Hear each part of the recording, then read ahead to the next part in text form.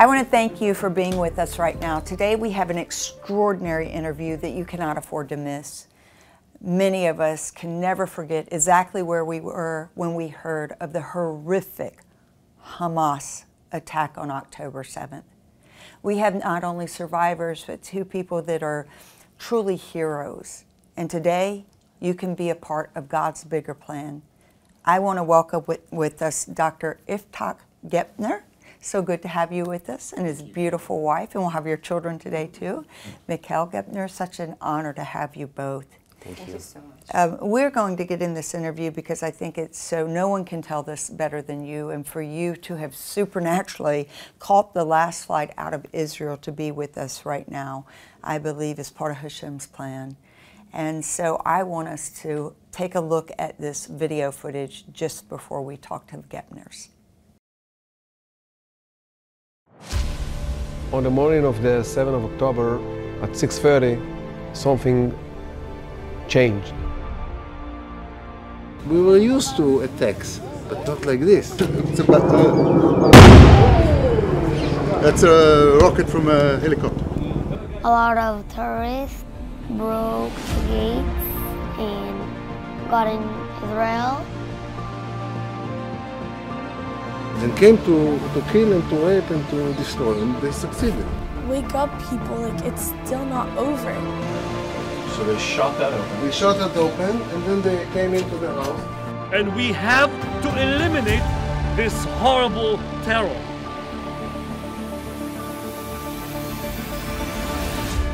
I just want my life back.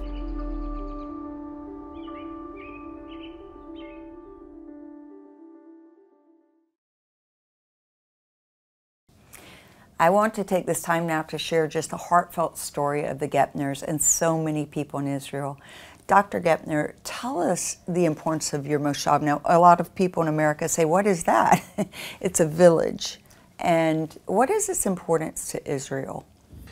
So our Moshav, Ein HaBesor, is located 3 miles away from Gaza Strip.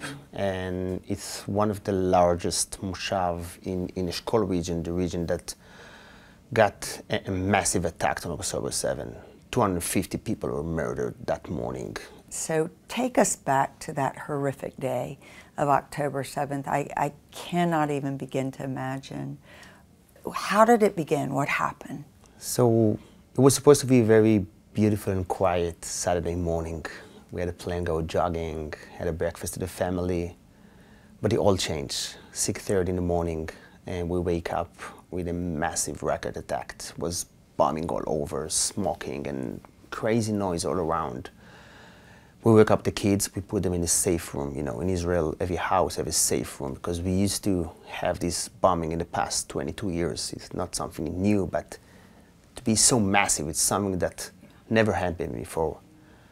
And in that morning, something changed. It will never be the same again. The chief of commander tell us they're invading to Israel. And I must be clear here, it's not only the 3,000 Hamas terrorists that are invading to other country, it's also the 6,000 civilians that came to kill, to rape, to burn, and to do those unhumanity things. I went to the gate, and my brother was there, the only one with the rifle, and I took a place in the fence just to see whatever I can. I didn't have any weapon in me, so I took a rock. That's the only thing I have in my hands. And when they came about an hour later, my brother was the only one fighting with them, with about tens of them, with his rifle, and thanks God he stopped them. He got immediately shot in his shoulder, he got shot. And he gave me a call to pick him up to the hospital. And on the way there, we all met. I mean, we got under attack of another tents, and they started shooting on us with my private car, with the short pants, with my shoes, no socks. There started massive shooting. My brother was screaming from another several bullets that hit his hip and his belly, and we were driving reverse in their motorcycle. It's like, it was a nightmare. It was a nightmare. And all this time, my wife, Michal, and my 3 kids are alone in the shelter. It had to be a miracle of God, because I heard that the gate shut right before they got in. and they had shot your brother. Then you got him in the car, shot again, right? I heard you were driving backwards at just crazy. I mean, I can't even imagine. And you couldn't get down the road because they were killing so many people. So you had to go back into where you were. How long did that last? So just this part lasts about 20-25 minutes. This first part when he got shot in 2 different places. And luckily, thanks God, there was an ambulance. Coincidentally, without that, he wouldn't survive because he lost so much blood. And it took us about 2 hours to go to the ER, escape room from different pickups and motorcycles. And you know, nobody ever imagined that we will be surrendered from Hamas terrorists that are coming over. Yeah. They had a pure hate in their eyes. I saw them in my eyes when they were trying to kill us. It was a miracle because no one died in your village. The biggest village, no one, the only village they came in and nobody either got kidnapped or killed. That is very much a miracle. And Michal, how you were down with the children, and the children were in this safe house in the bomb shelter. Americans have a hard time even understanding that. They know what it is in parts of our world our nation to go down into a basement because a tornado or something's coming, not because bombs are flying over them and there's this potential of being killed, or no one would have ever thought raped, and the horrific things that Hamas, the inhumane, it's not even human. What they did was so sick and disgusting that every person should be outraged, and I believe that every person that hears this is going to stand with your village and with Israel in prayer and giving and in every way that they can. As a mother, what was going on? What did you feel? What were you thinking? As a mom, I was with Ruth, Ella and Alon, and also with my neighbor and her daughter. Mm. And after 27 hours in the safety room, I realized that after 7 minutes, they lost their 7 years of their childhood. Mm. So I can't imagine or tell you how it feels like my daughters their friend texted them from Kibbutz Nir Oz and Be'eri and told them, you have to save us, someone. And they're shot, and they told me, how can they survive? And I said, they will, of course. But that moment broke my heart, because I never have the right answer. You know, my parents always told me, you don't have nothing to worry about. And now I said, how can I tell them this sentence? So we pray, and I say we have to pray because I believe they will be good. But then I realized it's much more than what we're thinking about. So I wasn't afraid, and I was wondering what's going on with Yftach and his brother. But I know, okay, they're not in Ein HaBesor anymore, so they're safe. But then we realized that the picture is much more bigger than what you were thinking about. When did you realize that? When did you realize this was not just another going into the bomb shelter? So we start to get messages about my cousin that had been killed, and the music teacher, and Alon basketball coach, and it's never ending. And after every 5 minutes we get another, and we know all of them by names, we saw their face, and there is nothing that can, make you be ready for this moment. Yeah. And just I want to tell them, okay, you're going to be safe, you're going to be okay. They were brave. I can learn from them. The one thing that I pray we can learn is your resilience and your joy. I've never seen a people that have so much character with resilience and truly choose joy. Choose it. Absolutely. My grandma and grandpa survived the Holocaust. Mm. And against any chance they made the country of Israel. And my father, our parents, make our beautiful area from sand to become to be the granary of Israel. We will do it again. It's our shift. There's not even a question. We are in that together, and there is only one way we're going through. We're going to win the war and make the country even better than how it was before October 7. Amen. I tell everyone, and I say to you right now, make sure you always stand on the right side of God and the right side of history, and that is to stand with Israel. I'll be right back. I want you to hear from the Gepner children.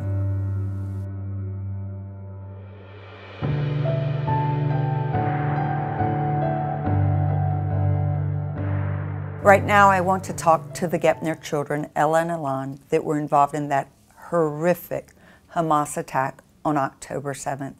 We will never forget. We will never allow people to forget. Ella and Alon, you were in the safe house with your mom in the bomb shelter. What was that like? What was going on?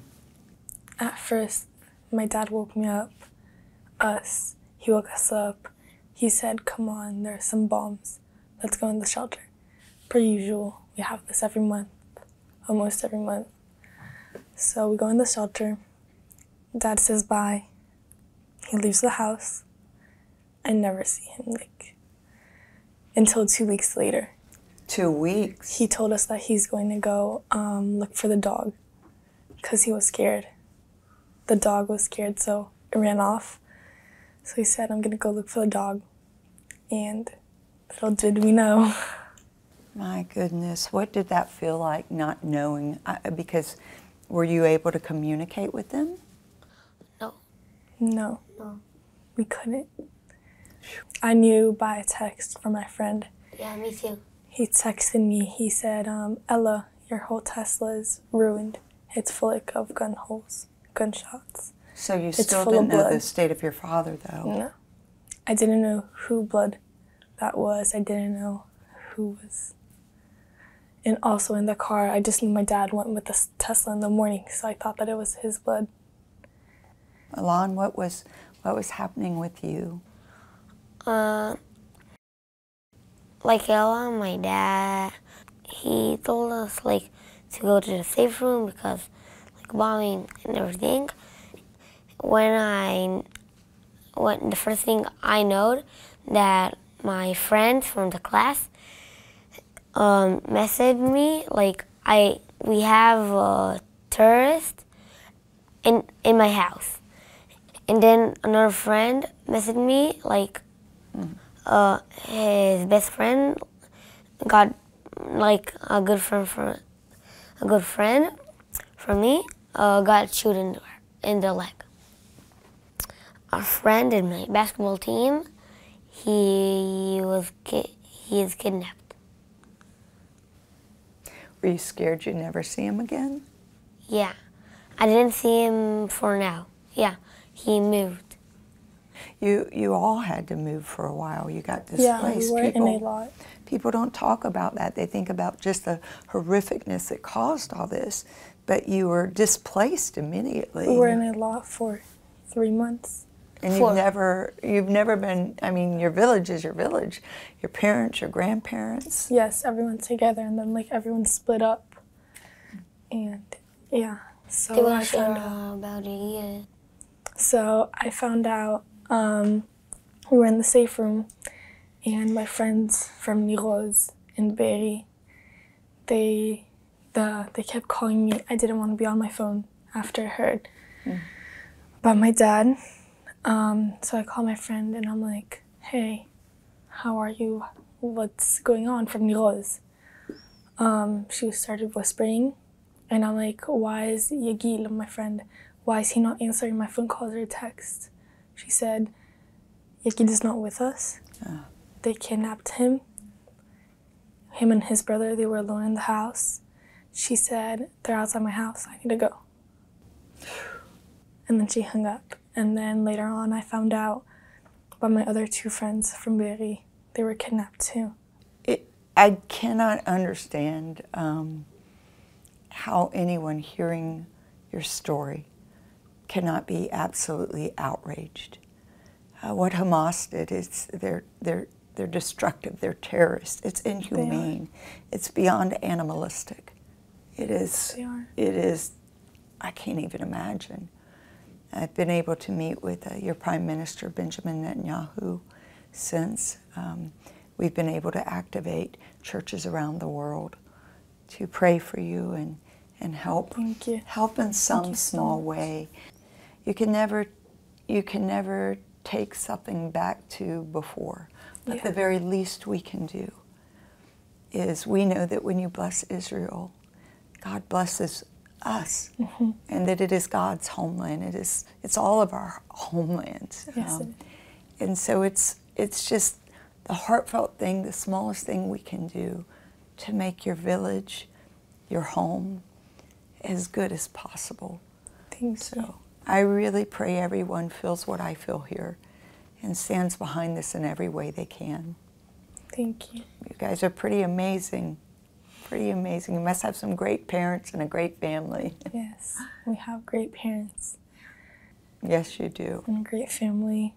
So my friends, Can I say one more thing? Anything you want to say.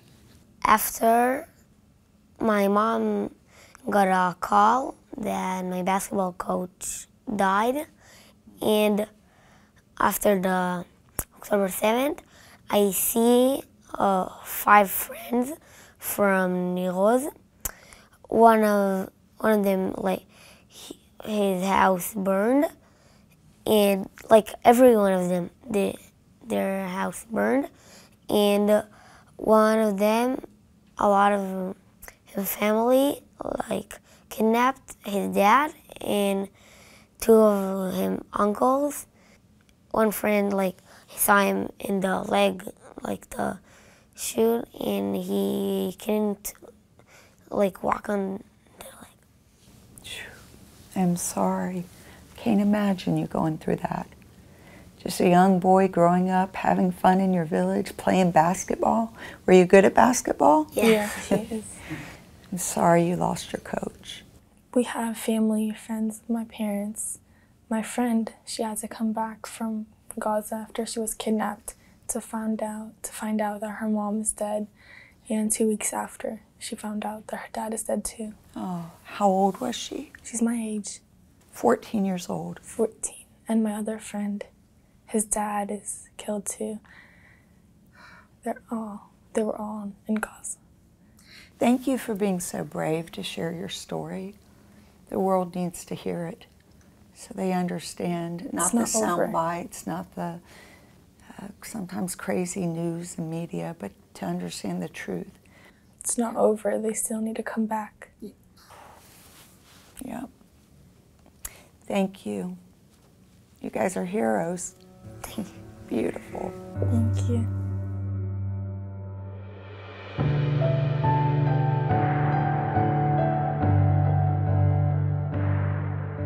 Right now, we're here with Dr. Gepner and Pastor Todd Lamphere. Of course, many of you know Pastor Todd. He's been to Israel so many times and all over the world on behalf of Paula White Ministry and City Serve. And let's talk about what are we doing? Where are we right now? How do we come together to rebuild? Yeah, Pastor, first of all, thank you for Paula White Ministry and Paula White Ministry Partners for the way that they have just stepped up and have helped us in Ein HaBesor. Which is an amazing biblical town found in 1 Samuel chapter 30. Yeah. And they're really living up to their heritage in that whole Eshkol Valley. And when we were called upon through Paula White Ministries and City Serve to come and to help, we really honed in on this particular region here. 4 rifles in Iraq warded off Hamas terrorists. I mean, it's supernatural. If you've ever wondered about the mighty hand of God, just go to Ein HaBesor and you'll be able to see how God miraculously spared them, but He spared them for a purpose. And we really sensed that from the beginning. And we wanted to invest in them because they had the heart and the desire to invest in that whole region. Mm-hmm. Now this is a Moshav of 1,200 residents, 500 of which are children who are school age and below. It literally is a community of kids. Yeah. and the trauma that they went through, 24 plus hours in their safe rooms, not knowing if their mom or their dads are dead or alive, and receiving pictures, Dr. Gepner's family, receiving pictures through WhatsApp of the riddled Tesla that in the blood and everything. I mean, I can't even begin to fathom what his wife and children went through, waiting and just wondering. And so the trauma that they have endured is just, it's not even quantifiable, what they've gone through. But because this is a Moshav of children, we felt it incredibly necessary to hone in on them. Yes. And the antidote across the board, you ask any psychologist, the antidote for childhood trauma is playing, is getting them outside, getting them moving, and play therapy is really what we honed on. So through our friends at City Serve and Paula White Ministries, what we've come up with is we have created a sports complex center that is actually being built as we speak. We still need more money, obviously, but we're building pickleball courts and tennis courts and basketball courts and soccer fields in a ninja training facility for the kids. I mean, it's going to be something not only for Ein HaBesor, but the whole Eshkol Valley to come, and that will be the beacon of hope for that community. When I think about this, the basic sports complex is about $400,000 with the pickleball, the basketball, everything. We're about 1.4 million, give or take. We have people that right now could support this and pay for it all. I mean, and that's what my prayer is. When you bless Israel, God blesses you. It's as clear as can be. That's right. Israel's always been at the heart of God, the front of God, and when we're looking at 1,200 people, 500 children, Dr. Gepner, that not only did they go through October 7th, and I was just so tore up with your children, your wife and you as well, but just, I can't imagine. I just can't. And then to go through that, you're displaced as well. And then to get back in and have that kind of tenacity, because if you did not go back, we would lose that front line. It is absolutely crucial for people to understand. Maybe someone doesn't understand the Bible as much or why we stand with Israel. Geopolitical, it's the only democracy in the Middle East.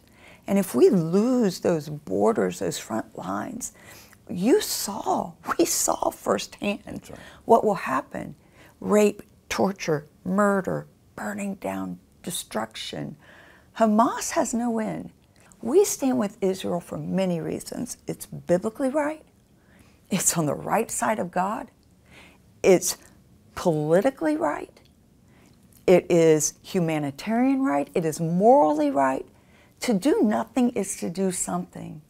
And so I'm beseeching you. I'm going to let Dr. Gepner tell about it, because we've been able to help with some of the psychiatric care. We've been able to help with some of the things in rebuilding.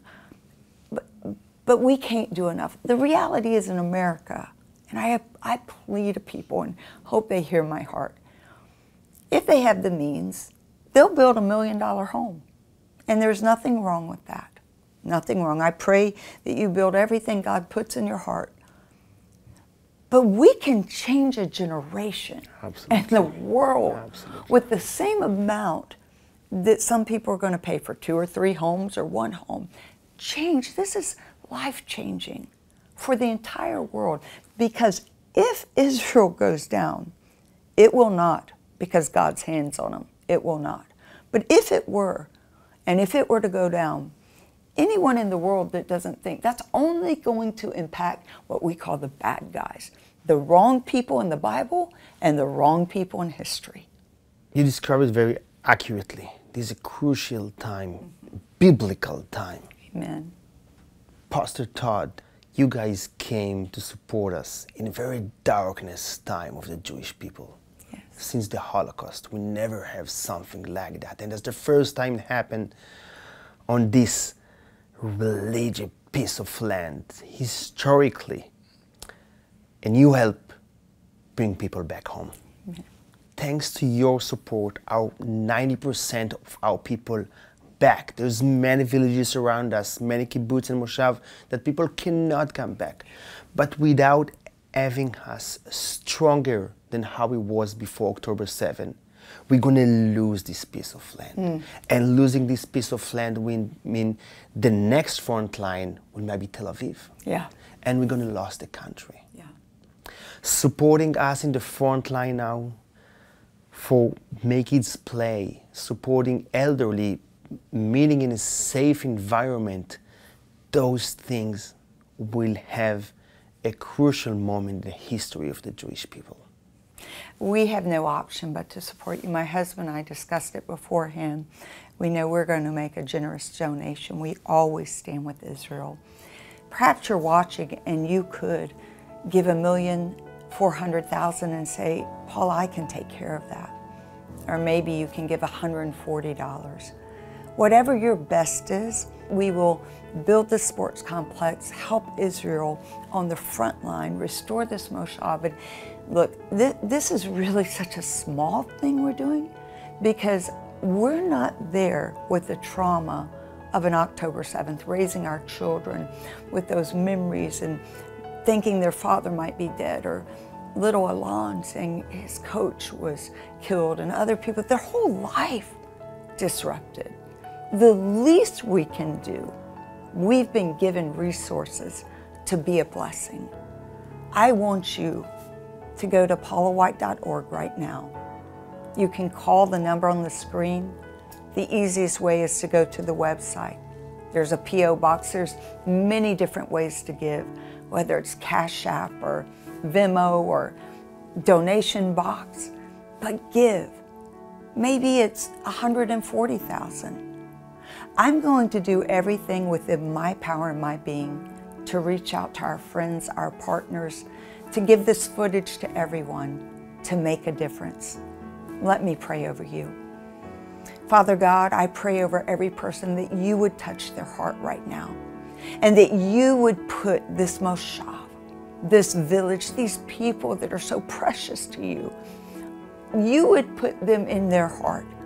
And Lord, I just pray right now that you would touch them to support with prayer, but most of all right now with their finances, so that this can be built.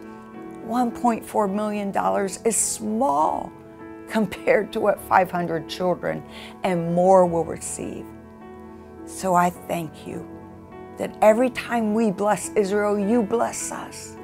And blessing doesn't always mean money.